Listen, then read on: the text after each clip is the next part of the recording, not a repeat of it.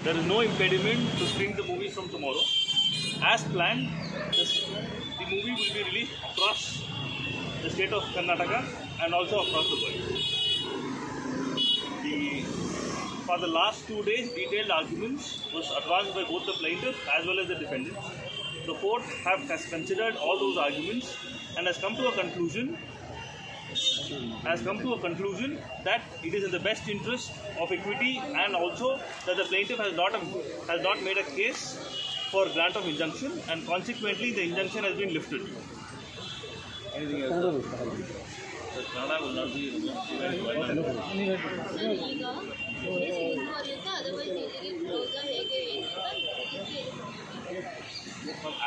as regards release, there is no restriction, there is no problem, so it will go as planned and as scheduled.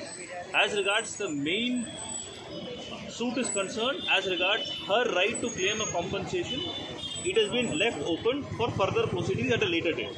That will be adjudicated if she has made a case that there has been damages which has occurred to her. Then it shall be adjudicated, and based upon that adjudication, it shall be awarded. Right, sir? I tried speaking in Kannada, subject to correction. Okay. Right, ma'am? The injunction ಕೊಟ್ಟಿರೋದು ಇವತ್ತು vacate ಮಾಡಿದ್ದಾರೆ. In furtherance of which, film will be released as planned. Right?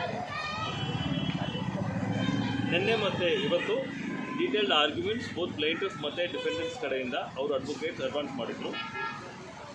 The Honorable Judge held that in this instant case, plaintiff has not made a case, and hence there should not be any restriction for the release of the movie. Right, sir? Okay.